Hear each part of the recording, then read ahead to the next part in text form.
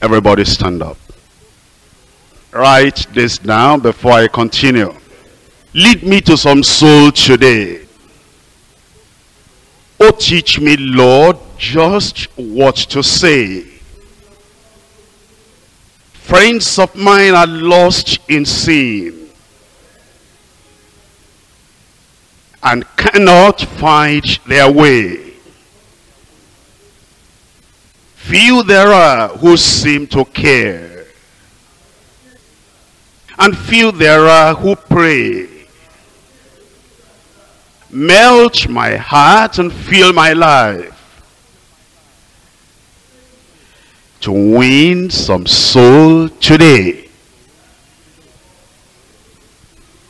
Lead me to some soul today. Oh, teach me, Lord, just what to say. Friends of mine are lost in sin and cannot find their way. Lead me to some soul today. Oh, teach me, Lord, just what to say. Everybody. Lead me to some soul today. Oh, teach me, Lord, just what to say. Friends of mine are lost in sin and cannot find their way. From the first line.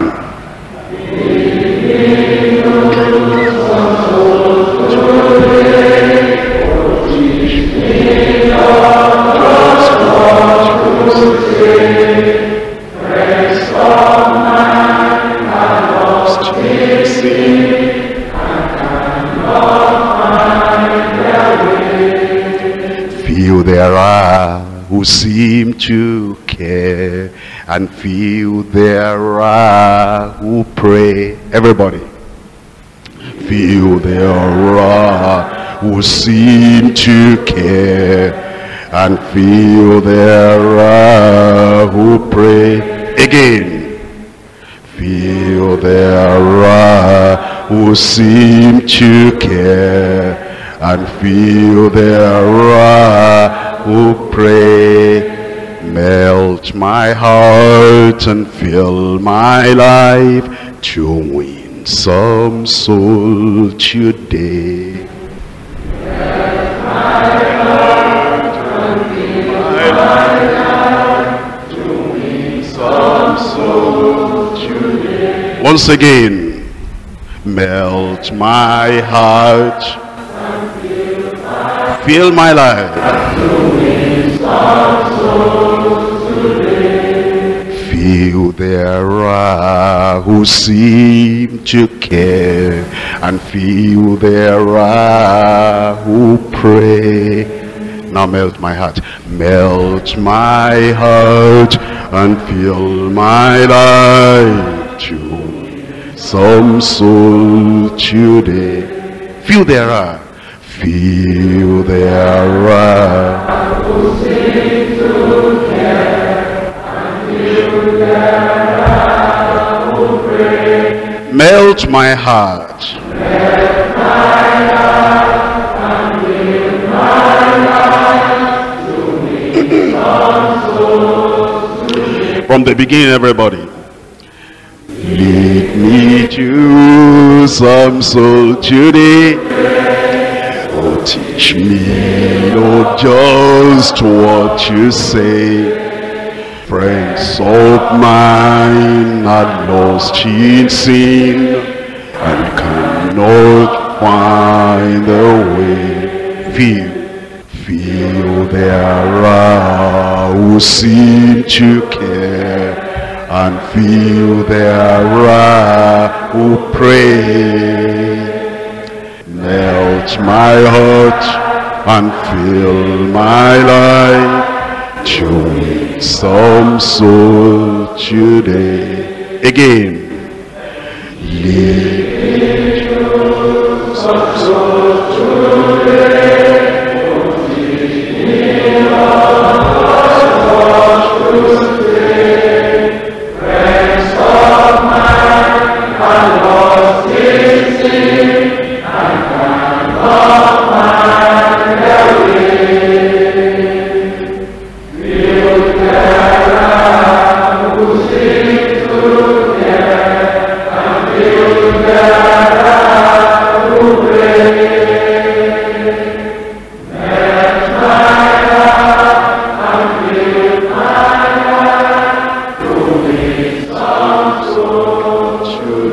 Again.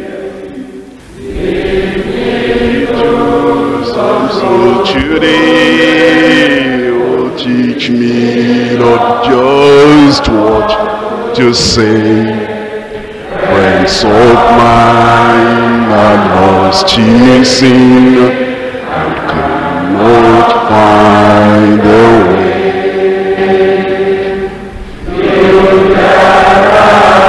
Who sing together and feel that who pray.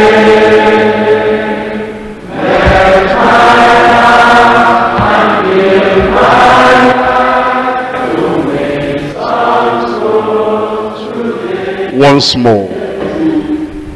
Give me to some soul today. Oh, teach me love.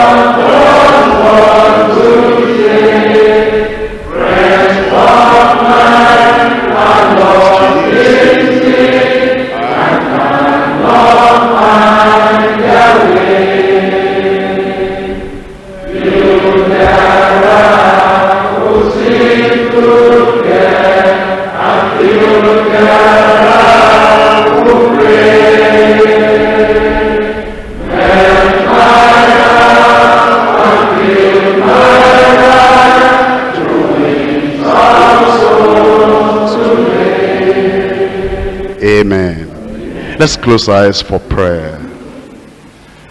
Lead me to some soul today. Teach me, Lord, just what to say. Friends of mine are lost in sin and cannot find their way.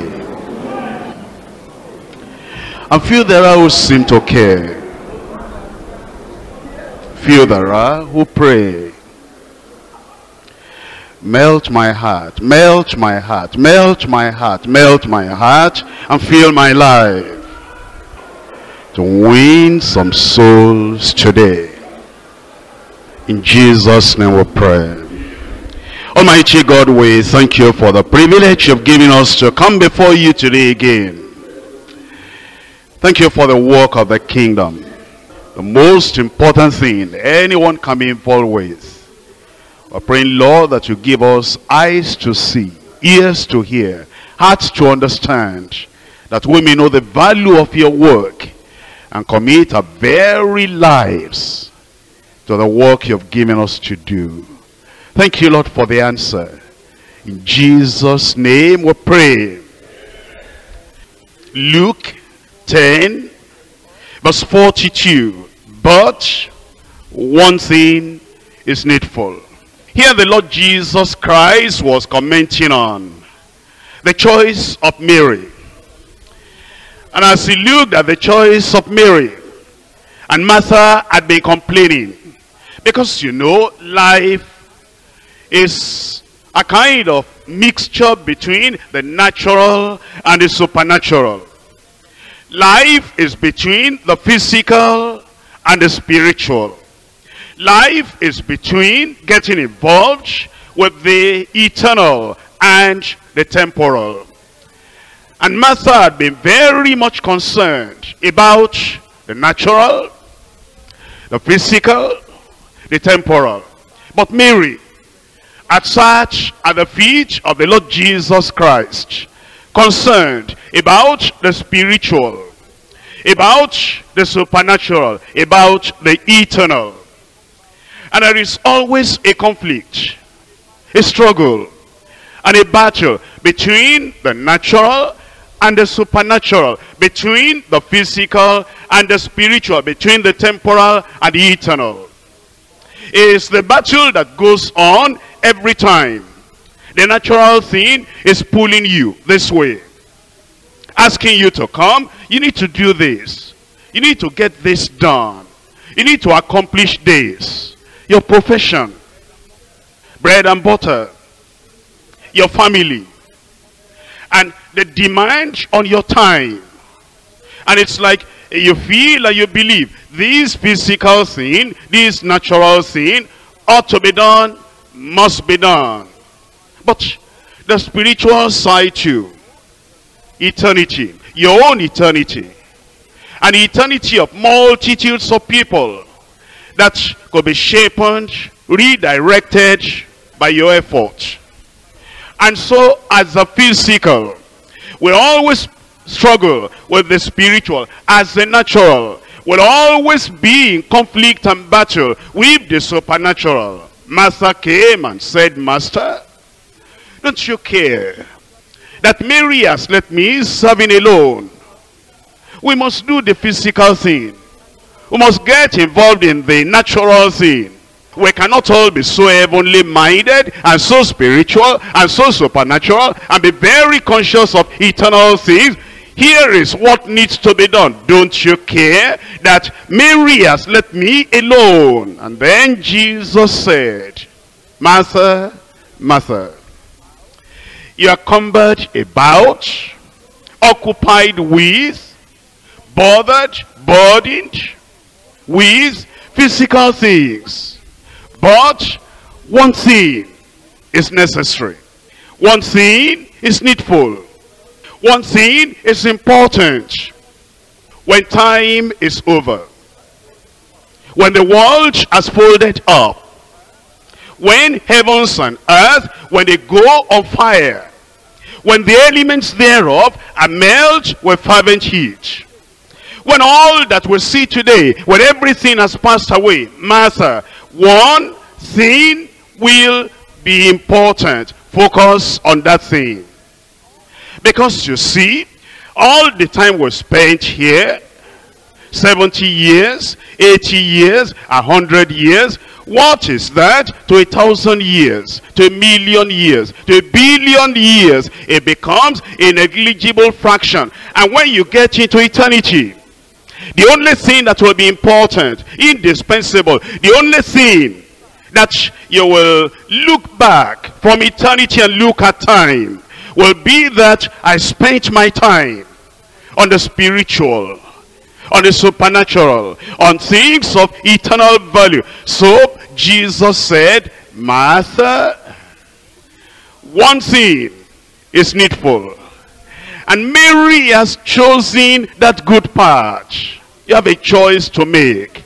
A choice between the physical and the spiritual. A choice between the natural and the supernatural. A choice between what is temporal and what is eternal. You have the choice to make. Mary has chosen that good part which shall not be taken away from her. That was a vision that John Wesley had more than 200 years ago. He caught the fire. And then he gathered his ministers together. Here is what he told them. He said, you have nothing to do but to save souls. Nothing else. Nothing to do but to save souls. Therefore, spend and be spent in this work.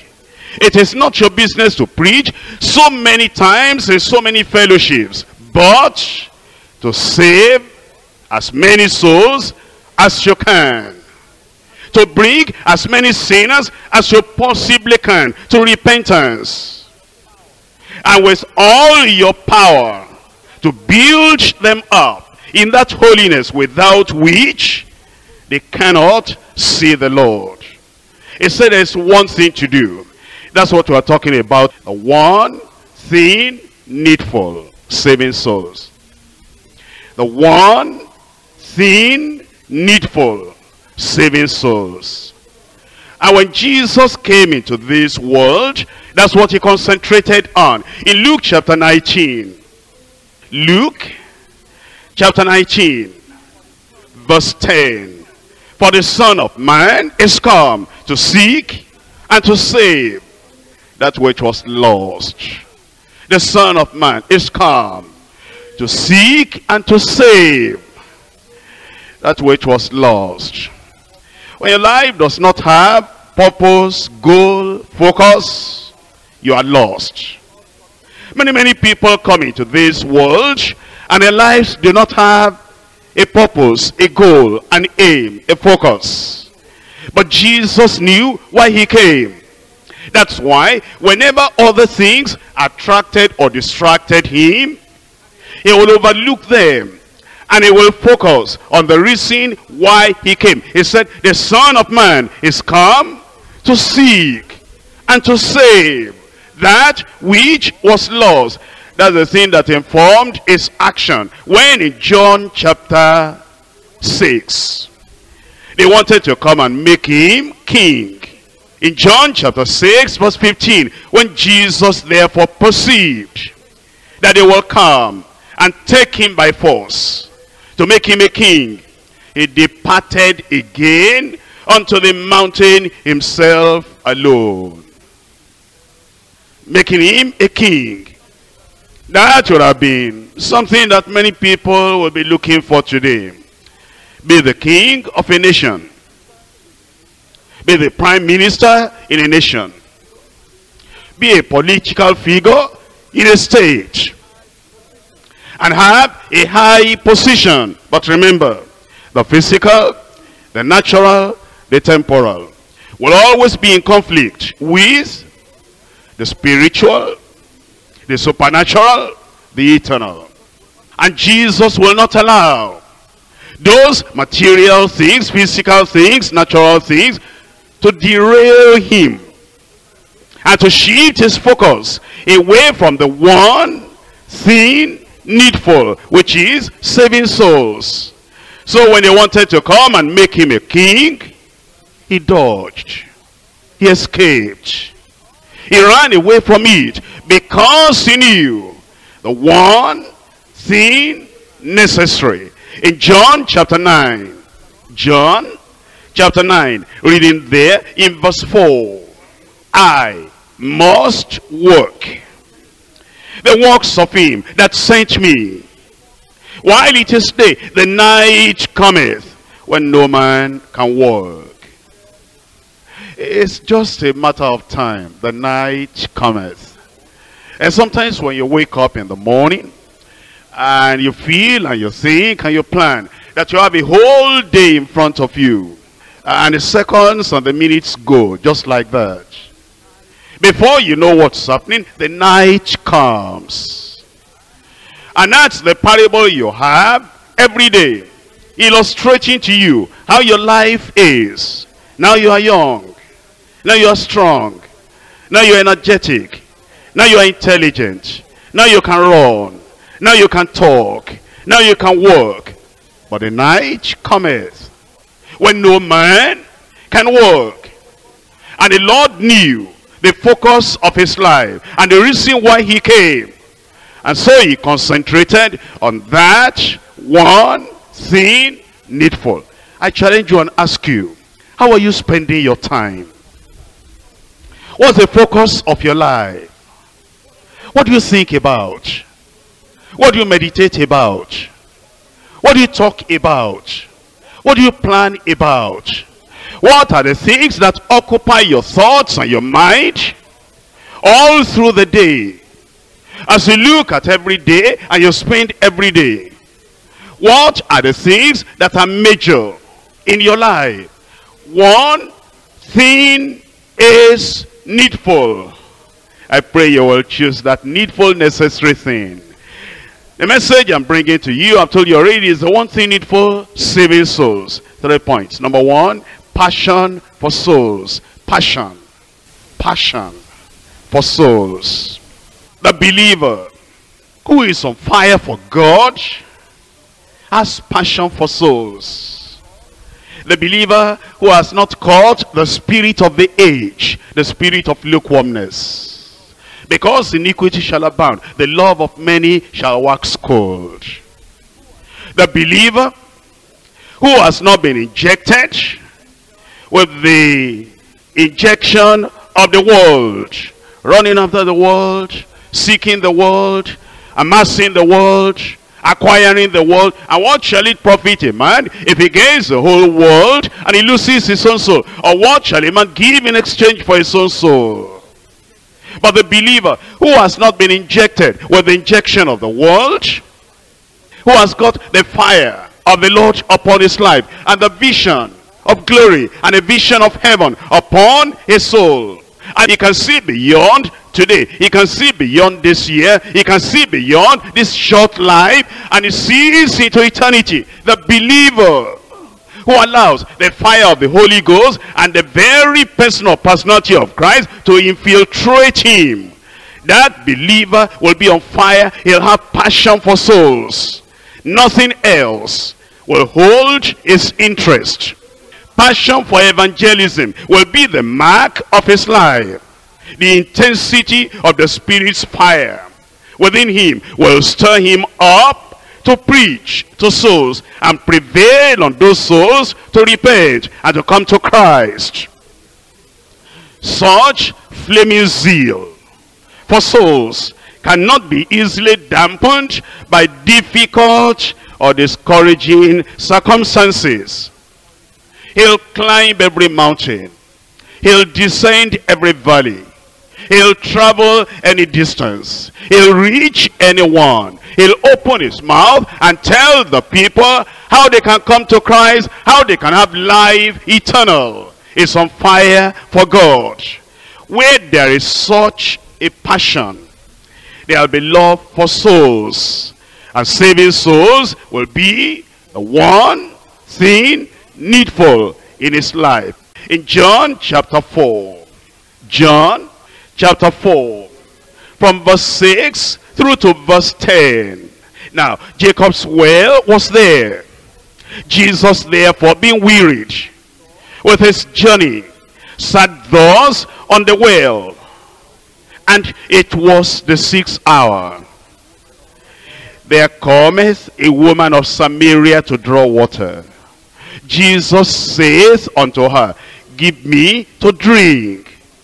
Now Jesus was weary, because it says in verse 8, for his disciples were gone away unto the city to buy meat, to buy food, hungry, tired, weary in the physical. And here comes a woman, a candidate of heaven. Here comes a woman, a sin-laden woman. Here comes a woman. Although Jesus was physically tired, but the reason Jesus came is because of this woman of the world. For God sent not his son into the world to condemn the world, but that the world through him might be saved. He came to save. And here comes a woman representing the world, a worldly minded woman. And Jesus Christ forgot his tiredness, and he forgot his physical need, and he saw a soul to be saved and to be won unto life eternal. But he must start a conversation. He must draw the woman out of where she was into where she ought to be. He must draw the attention of the woman, the thoughts of the woman, the thinking of the woman, the mind of the woman, the focus of the woman, away from her concentration, and make her now think about not just earthly, fleshly, physical enjoyment, but happiness forever and ever. And so he asked that the woman will give him water to drink. In verse 9, then says the woman of Samaria unto him, how is it that thou being a Jew askest drink of me, which I am a woman of Samaria? For the Jews have no dealings with the Samaritans. When you have passion for souls, tribalism will not be in your blood. Nationalism, sectionalism will not be in your blood. You don't consider things of this earth. Every opportunity, you forget the tradition of the land. You forget the tribal situation of the land. The Jews don't talk to Samaritans, and the Samaritans don't talk to the Jews. You forget about that. That is beneath my dignity. I cannot lower myself and talk to this individual. You forget about that. The woman is so dirty and the woman is so immoral. Anybody see me talking to this woman will be questioning my character and where I am coming from and what my purpose is. You forget about your personal dignity and what people will say and what people will not say. You're driven, you are motivated, you are fired, you are ignited by the fire of passion for souls. And Jesus Christ, he was ignited and he was fired like that. He began that conversation. Give me water to drink, because He didn't want that soul to be lost. And then we're told in verse 10, and Jesus answered and said unto her, if thou knewest the gift of God, and who it is that saith unto thee, give me to drink, thou wouldest have asked of him, and he would have given thee living water. Well, you know the story, but start one now. In the meantime, his disciples prayed him, pleaded with him, begged him, saying, Master, eat. Master, eat. This is for your health. You need to be strong. Master, eat. Don't be all spiritual now. Master, eat. Don't think too much of eternity now. Temporal things are important to you. Master, eat. All these spiritual things must not be too much. Don't be fanatical. Master, eat. You know, Master, it's good to be spiritual, but it's good to balance up everything. Master, eat. And you know, there are people that they don't understand. Being on fire, being passionate. They don't understand. Being ignited and just on fire for the Lord and wanting souls to be saved. They don't understand. And they'll be pleading, The physical is important to you. The natural is important to you. The temporal is important to you. Master, eat. It's good to eat, but don't forget the goal of living. Don't forget the purpose of living. Don't forget the focus of life. And then in verse 32, but he said unto them, I have meat to eat. I have meat to eat that ye know not of. Peter, are you offended? John, James, are you offended? You took so much labor to prepare, to go and buy the food. All the labor, all the exerting of energy, the spending of money. And now you brought the thing. And the man said he was hungry and he was sad and was weary before we went. Now we come and he has another food to eat that we know not of. Are you hungry? You know, it's very easy for the spirit of Martha to come upon disciples and to make Jesus Christ get diverted from the one thing needful. So he said, there's another thing I'm living for. There's another thing that attracts my attention. There's another thing that pins me down and kicks me and stirs me up. That's what I'm living for. I have food to eat that you know not of. Therefore said the disciples one to another, as any man brought him aught to eat. Those people could never understand. They could never understand. They could never understand. They could never understand that you can be hungry and go on working for God. They don't understand that you can be tired and keep on working for God. They don't understand. You can have a physical need, a natural need, and then your spiritual passion and your spiritual fire can so override and overwhelm all the physical needs and keep on witnessing, saving souls, and never think about your physical need. They thought somebody must have come to meet that physical need. And then Jesus says unto them, my food is to do the will of him that sent me and to finish his work. Hunger or no hunger? Tiredness or no tiredness? Weariness or no weariness? Difficult, discouraging circumstances or not? My passion, the central thing in my life, my meat, my food, is to do the will of him that sent me and to finish his work. Keep on doing it until I finish. That's passion for souls. In Acts of the Apostles chapter 8, Acts chapter 8 verses 4 and 5. Therefore they that were scattered abroad went everywhere preaching the word. Please understand, when you read that ordinarily, you don't think about it. Persecution arose in Jerusalem, and the people were scattered abroad, thrown out of their houses. They couldn't carry their buildings with them. Persecution separated them from every physical possession they had. And instead of hanging their heads in defeat and shame and sorrow and regret, oh, they forgot about that. That's just physical thing. That's just house. That's just material thing. That thing doesn't matter. Don't allow the physical, the natural, the temporal to cloud your vision. But the things that are spiritual, supernatural, and eternal. So they forgot about it. They've taken our houses. Who cares? We've lost every physical material thing. Who cares? And they've thrown us away from Jerusalem, from the capital city. And that's the place some of us have never traveled out before. We never left the conveniences of our houses before. They've taken everything away from us. Who cares? What does that matter? They can take property. They can take material things. Can they take the gospel of salvation and the gospel of peace? Can they take the passion, the fire we have in our souls to lead people to the Lord? They didn't care for the physical inconveniences and for the consequences of the persecution. They were scattered all abroad and they went everywhere preaching the word. Then Philip went down to the city of Samaria and he preached Christ unto them. Please think about it. If this Christ is so mighty and powerful, why did persecution come and Jesus did not protect us?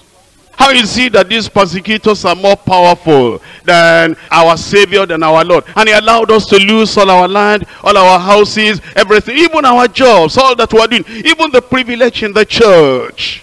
Because Philip was one of those 7 people that they were chosen to take care of the business of distributing food in the church. My position, everything I've lost. How about that now? When you have passion for souls, the temporal loss does not count or matter with you. They went everywhere preaching the word, and then Philip went to the city of Samaria and he preached Christ unto them. That's passion. That's passion. That you don't care what you have lost. You don't care what you still have remaining. You don't care what persecution you are facing. You don't care what difficulties you have. You don't care what physical desires, natural desires you have, whether they are met or they are not met, whether you are happy, whether you're unhappy. All that matters to you is a privilege of reaching out to the souls that are perishing out there. In Romans chapter 1, Romans chapter 1 verse 14, I am debtor both to the Greeks and to the barbarians, both to the wise and to the unwise. So as much as in me is, I am ready to preach the gospel to you that are at Rome also. And you must know the history of this man, because the very moment he got converted in Damascus, he began to suffer persecution the very first week. And they wanted to kill him, and they had to lower him in a basket over the wall. That persecution, the morning determines the day. If at the beginning of my Christian life, persecution came and they're looking for my life and they want to kill me and they're lowering me in a basket, what am I going to do? If it starts like that, how will it end? Paul, thank you for giving us the example. You don't care about what life will bring or what outcome will be for life. All that matters, when you have passion for souls, go do it. In fact, in the life of Paul the Apostle, there were some people that thought he didn't have enough vision, enough revelation. And so they came with the vision, to give the vision unto him. And as they were somewhere, Agabus, he thought he was, doing Paul a favor.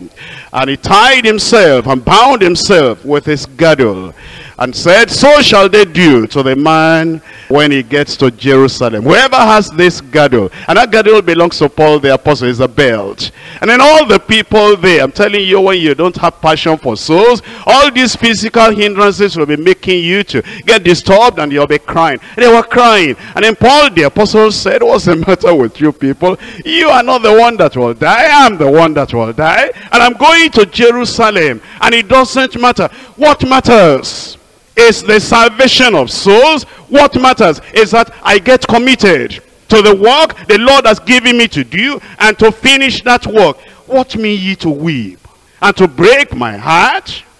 because of the prophecy and because of revelation, because somebody had a dream, because somebody had a vision, that this man, when he gets to Jerusalem, they're going to kill him. Everybody will die one day if Jesus tarries. Either you die on the road, or you die in the sky, in the aeroplane, or you die on the sea, or you die just sleeping. Just sleep, just go. But everybody will go through somewhere. Everybody will die. One day, everybody will die. And so Paul the apostle said, what's the matter with you people? The thing that matters is not when you die and how you die. The thing that matters is that the work the Lord has given you to do. Have fire, have passion, and be excited about it. And while life remains, get it done. That's why he said, I'm a debtor to the barbarians and to the Greeks. For he said in verse 16, for I am not ashamed of the gospel of Christ, for it is the power of God unto salvation to everyone that believeth, to the Jew first, and then to the Greek. That's the passion. In 1 Corinthians chapter 9. 1 Corinthians chapter 9. Here we're reading from verse 16. Chapter 9, verse 16. For though I preach the gospel, I have nothing to glory of, for necessity is laid upon me. Yea, woe is me if I preach not the gospel. For if I do this thing willingly, I have a reward. But if against my will, a dispensation of the gospel is committed unto me, what's my reward then? Verily that when I preach the gospel, I may make the gospel of Christ without charge, that I abuse not my power in the gospel. For though I be free from all men, yet have I made myself servant unto all, that I might gain the more. In verse 22, it says, to the weak became I as weak, that I might gain the weak. I have made all things to all men, that I might by all means save some. Passion for souls. That's the passion we ought to have. When the Lord lays that passion, the burden on us, you'll want to read. Point number 1, passion for souls. Point number 2, the priority of his servants. The priority of his servants. When you become a child of God, you also become a servant of the Lord. And if there is anything, you own him, you accept him as Lord and Savior. And you cannot accept Jesus as Savior without accepting him Lord. You can carry out this assignment and go through the New Testament. Use a concordance. Every time, Savior, Lord, Lord, Savior. Those two words. Every time those two words are used concerning the Lord Jesus Christ, the Lord comes first. He is Lord and Savior. He is Lord and Savior. He is Lord and Savior. If you accept him as Savior, automatically he becomes your Lord. And the predominant thing, and the essential thing, and the obvious thing, and the exalted thing in your life is that every time you are his servant and he is Lord. The priority of his servants. For every servant of the master who has the might of Christ, evangelism is a priority of life. If you firmly believed that a sinner's relationship with Christ determines his eternal destiny, you would esteem one soul gained for heaven worth a life of suffering. If you really and truly believed that when a soul is saved, when a person is sinner, hears the gospel and he accepts that gospel and is turned around and turned to the Lord. If you firmly believed that a sinner's relationship is very important and it determines his eternal destiny, you would esteem one soul gained for heaven worth a life of suffering. Earthly consideration, earthly consequences would not hinder your preaching to sinners, nor seal up your lips before the backsliders. If you truly believed, when you meet a backslider, that our business discussion It's not the important thing. Our exchange of money is not the important thing. And there are many people that do business with backsliders. Yes, I know he has left Christ. Yes, I know he has left the church. Yes, I know he has left this. Yes, I know he has left that. But that's his business. I'll still do my business.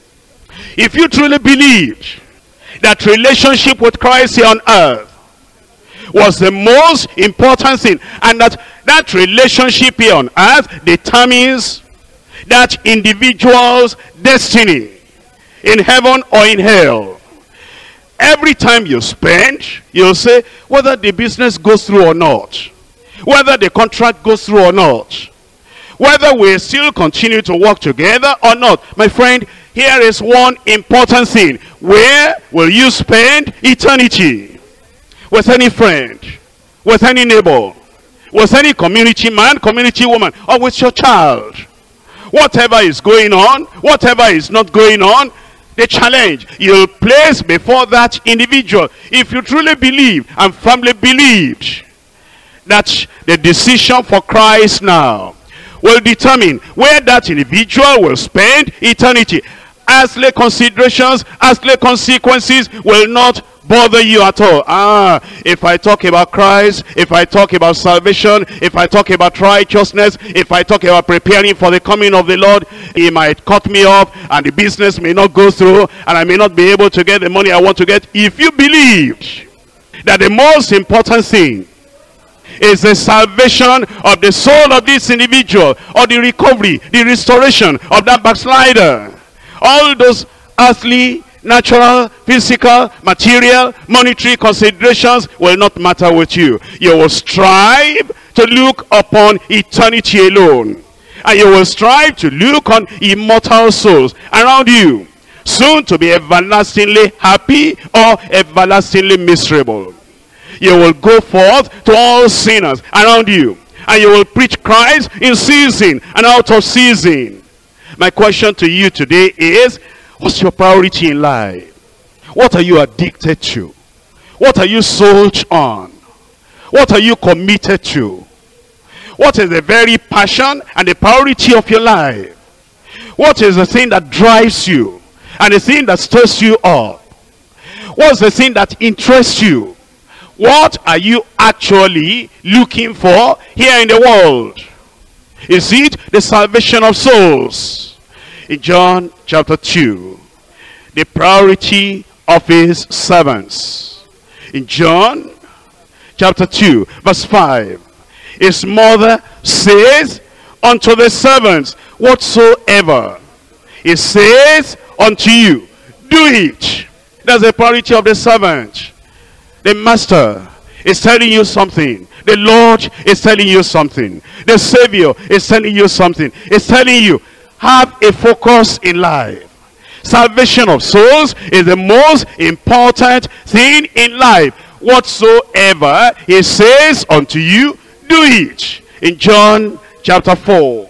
John chapter 4, verse 35. Say ye not, there are yet 4 months, and then cometh the harvest.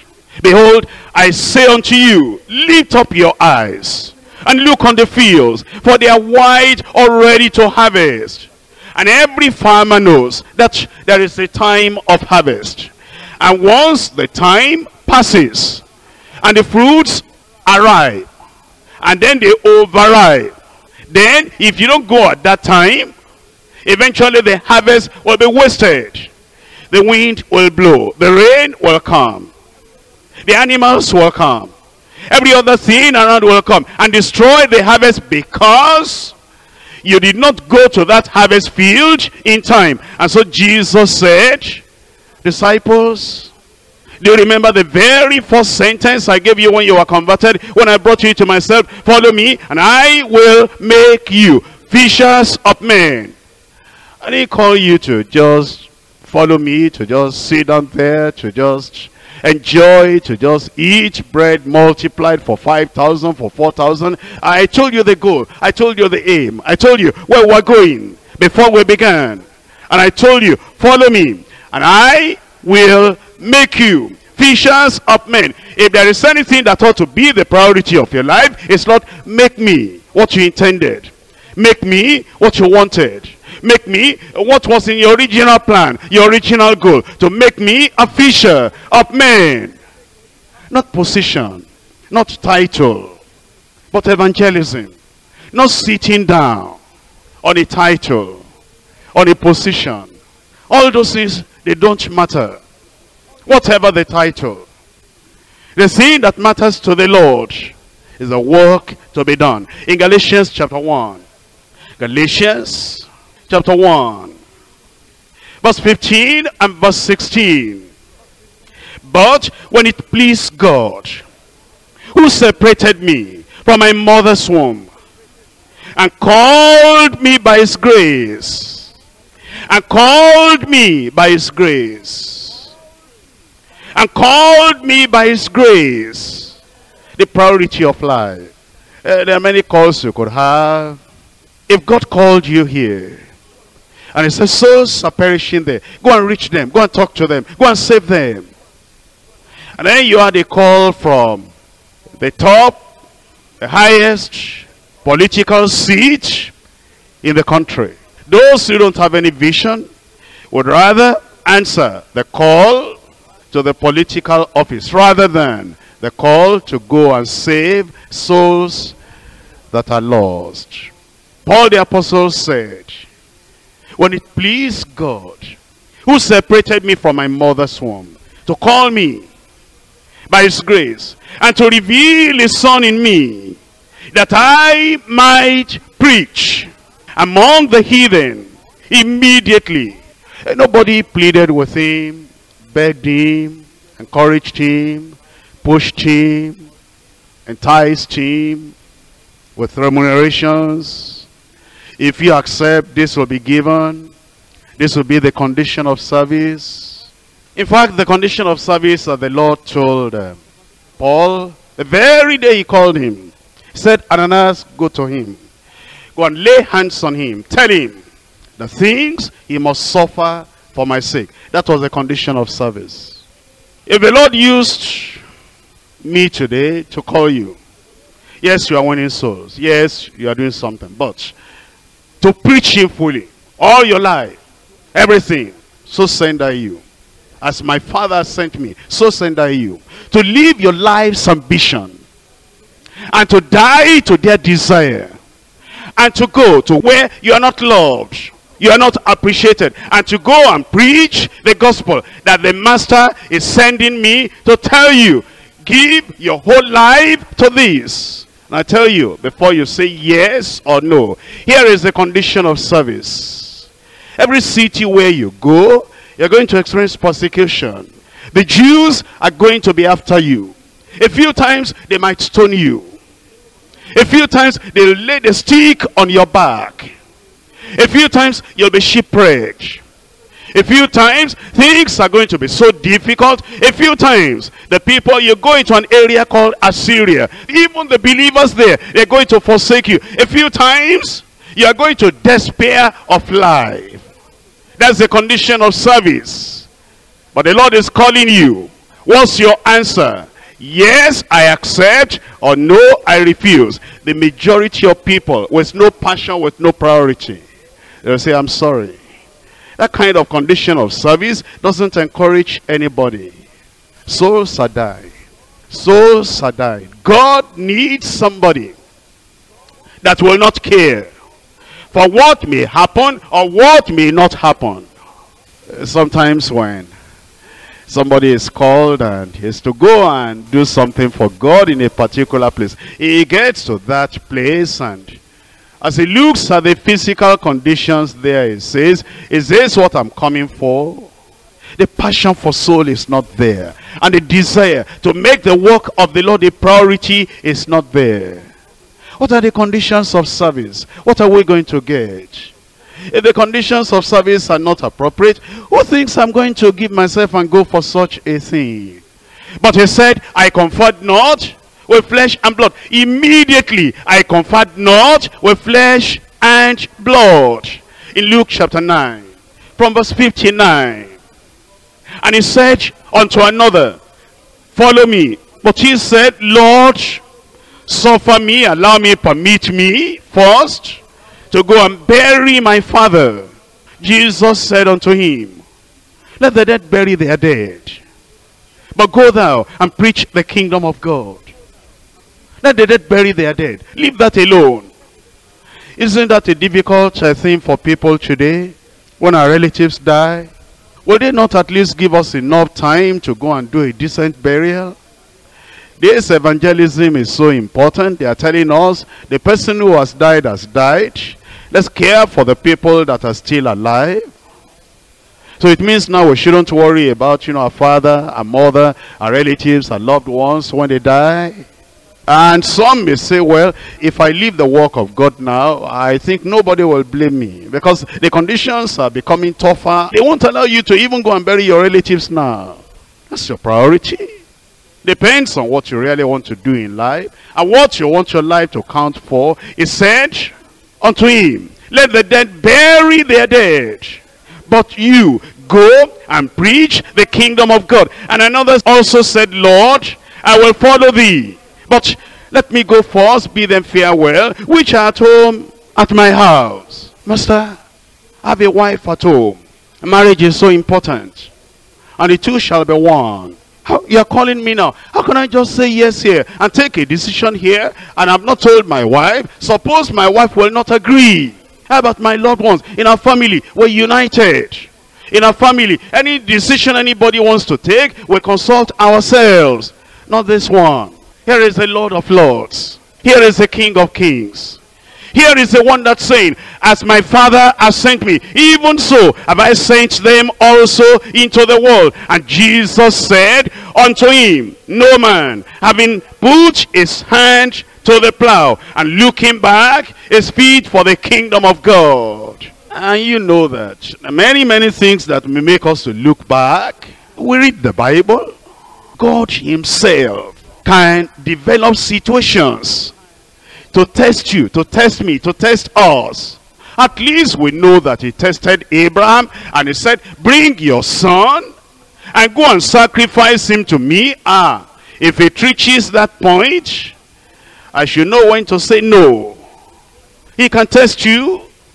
At least we know. He used Elijah to test Elisha. The Lord has sent me to Bethel, to Gilgal, to Jericho, and to Jordan. You stay here. He can use me to test you. Stay here. You've done enough. Are you so excited? Wanting to serve, wanting to walk. You're doing this, you're doing this, you want to do this again. That's too much for you. He can use me to test you. It's you that will say, no, pastor. My life, everything, my very blood in my veins, everything is committed to evangelization of nations, whatever. But brother, see this condition and see this need, and see the Lord can make me to pity your condition and say, in this condition, how can you do this? You are the one that will reply, no, I've laid my hands on the plow and I will not turn back. And apart from using my verbal utterances to test you, I can use my actions to test you. I may not know he's using my actions to test you. Some of my actions might bring some natural discouragement to you.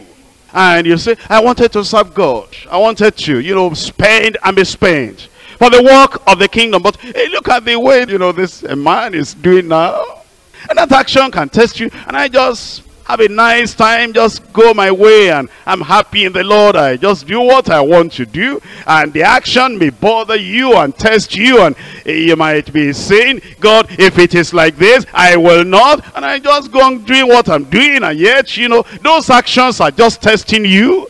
And I just surrender myself to the Lord. Oh Lord, use me either to preach to them, or to encourage them, or to stir them up, or to test them.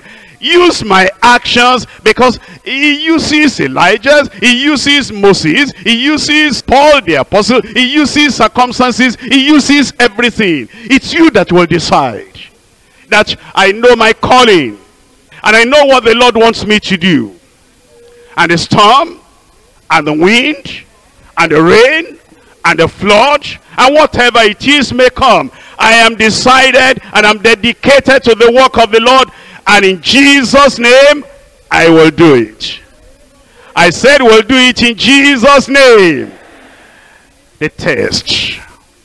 But you see, the priority of your life will be that here is what I'm going to do. Number one is a passion for souls. Number two is the priority of his servants. Number three, the power for service. Power for service. A Christian who is truly full of the Holy Ghost will live in devotion to Christian witness. Leading sinners to the Savior will be a soul-consuming passion. The Great Commission will be placed before him continually, constantly, consistently. By the Holy Spirit, his heartbeat will be daily commitment to winning souls to Christ. This is the infallible proof that the Christian is filled and full of the Holy Ghost. And if you are willing to serve and willing to save souls, God will fill you with his Spirit. Acts chapter 1. Acts 1, verse 8. But ye shall receive power after that the Holy Ghost is come upon you, and ye shall be witnesses unto me. Wait there for a moment. The power of the Holy Ghost. It's not just to shake. It's not to just speak with tongues. The power of the Holy Ghost coming upon a saved, sanctified believer is to make him a witness, a soul winner, a preacher of the gospel of the Lord Jesus Christ. He shall receive power. It's a kind of power that makes you to always be on fire, always having passion. And you don't easily get discouraged. Every little wind that blows, discouragement. Every little problem, discouragement. Every little insult, discouragement. Every little criticism, discouragement. Every little stumbling block, discouragement. Every little obstacle, discouragement. Every little frown, discouragement. Every little insult and assault from the world around you, discouragement. Every little thing, every little financial need, discouragement. Every little thing that happens in your business, discouragement. This is a kind of power that makes you to rise above all those discouraging things. And ye shall receive power. You know this. Before these disciples and apostles, before they had this power of the Holy Ghost, they were trying to avoid trouble, avoid conflict. Lord Jesus, they just try to stone you the other place, the other time. Are we going there again? Peter, you must be one of them. No, I never knew him. He was afraid to die. You check up. After Acts of the Apostles chapter 2, when the Holy Ghost came, and the power came, and the fire came, and the passion came, and the priority was established, and the Holy Ghost took over his life, all those little things that used to distract his attention, that used to make him deny, even greater things came. But he was still bent on preaching the word of God. Ye shall receive power after that the Holy Ghost has come upon you, and ye shall be witnesses unto me. And it doesn't matter whether it is Jerusalem or Samaria or Judea or uttermost part of the earth where the amenities are not available. It doesn't matter whether the conveniences are there or not. When the power comes, the power will be the thing stirring you up and moving you, guiding you on, driving you on. In Acts of the Apostles chapter 4, in verse 8, then Peter, filled with the Holy Ghost, said unto him, ye rulers of the people and elders of Israel, if we this day be examined of the good deed done to this impotent man, by what means he is made whole, be it known unto you all, and to all the people of Israel, that by the name of Jesus Christ of Nazareth, whom ye crucified, whom God raised from the dead, even by him does this man stand here before you whole. This is the stone which was set at naught of you builders, which has become the head of the corner. Neither is there salvation in any other, For there is none other name under heaven given among men whereby we must be saved. Power for service. He had received the Holy Ghost. Their threatenings and whatever it is did not make them to back down or back out. Eventually, in verse 21, so when they had further threatened them, they let them go, finding nothing how they might punish them because of the people. For all men glorified God for that which was done. For the man was above 40 years old, on whom this miracle of healing was showed, and being let go, they went to their own company, and they reported all that the chief priests and the elders had said unto them.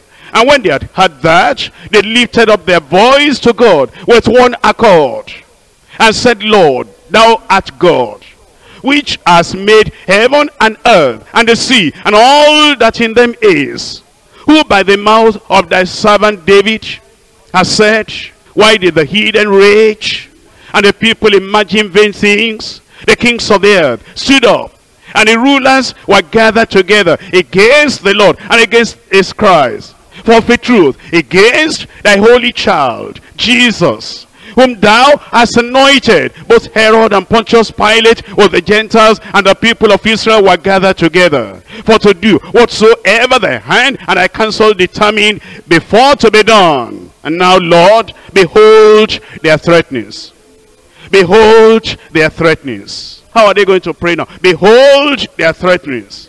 Protect us. Don't let their threatenings be carried out. Don't let us suffer. Those people, they know how to persecute. They can beat somebody to death. Oh Lord, protect us. Was that their prayer? Listen to their prayer. Listen to their prayer as they prayed. Behold, Lord, their threatenings, and grant unto thy servants that with all boldness they may speak thy word. That's what got them into trouble. We preach, we got into trouble. Give us more messages, and give us more fervency, and give us more boldness to preach the word. Let the trouble come, let's preach more. Let the trouble come, let's preach more. Let the trouble come, let's preach more. Give us boldness, that we may speak thy word by stretching forth thine hand to heal. That's what got them into trouble. Somebody was healed, and then they got into trouble. Give us more power, that more sick people will be healed. Then more problems will come, and more people will be healed, and more problems will come. And that signs and wonders may be done by the name of thy holy child, Jesus. And when they had prayed, the place was shaking where they were assembled together. And they were all filled with the Holy Ghost. They were all filled with the Holy Ghost. And they did what? I said they did what? I said they did what? They spoke the word with boldness. That's the reason for the Holy Ghost coming upon us. It's not for, just speaking in tongues, and running about, casting out devils. That's good, but, go beyond that. Preach the word. What the Lord is calling us to is that there'll be the passion for souls. There'll be the priority of his servants. There'll be the power for service. The Lord is calling us. Let me remind you once again. The one thing needful, saving souls. Let's end with the words of John Wesley again. You have nothing to do but to save souls. Therefore spend and be spent in this work. It is not your business to preach so many times in so many fellowships, but to save as many souls as you can, and to bring as many sinners as you possibly can to repentance, and with all the power within you, to build them up in that holiness without which they cannot see the Lord. I pray God will set you on fire. And your prayer will be, lead me to some soul today. Oh, teach me, Lord, just what to say. Friends of mine, neighbors of mine are lost in sin and cannot find their way. Few there are who seem to care, and few there are who pray. Melt my heart. Stand up now. Melt my heart. Melt my heart. Melt my heart. And fill my life to win some souls every day. Melt my heart. Melt my heart and fill my life to win some souls today. Win some souls every day.